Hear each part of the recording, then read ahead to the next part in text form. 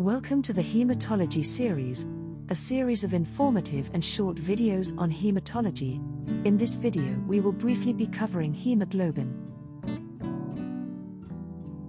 A hemoglobin molecule is composed of 4 globin molecules with each having a heme group.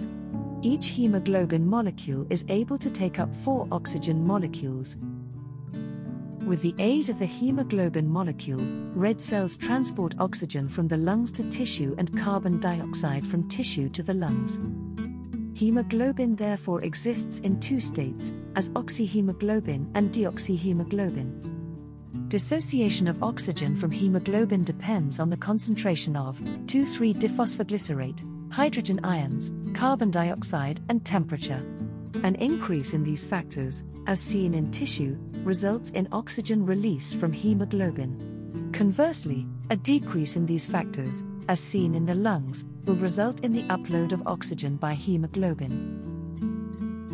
Heme is a porphyrin consisting of 4 pyrrole rings, joined by methyl groups bound to a central ferrous ion.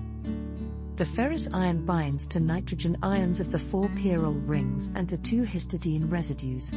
The space between these residues and ferrous ion ensures the attachment of oxygen. All cells in the body, most importantly the liver and red cell precursors, synthesize heme.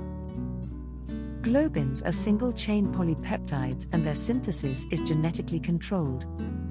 There are 8 functional genes for globin synthesis, 3 on chromosome 16, 5 on chromosome 11. The 4 polypeptide chains comprising the hemoglobin molecule change during different stages of human development from embryo to fetus to adult. This process gives rise to different types of hemoglobin molecules. The different types of hemoglobin molecules found in the embryo are GAA1, Portland and GAA2. In the fetus, hemoglobin F is found, whereas in the adult, hemoglobin A, hemoglobin A2 and hemoglobin F are found. Thank you for watching.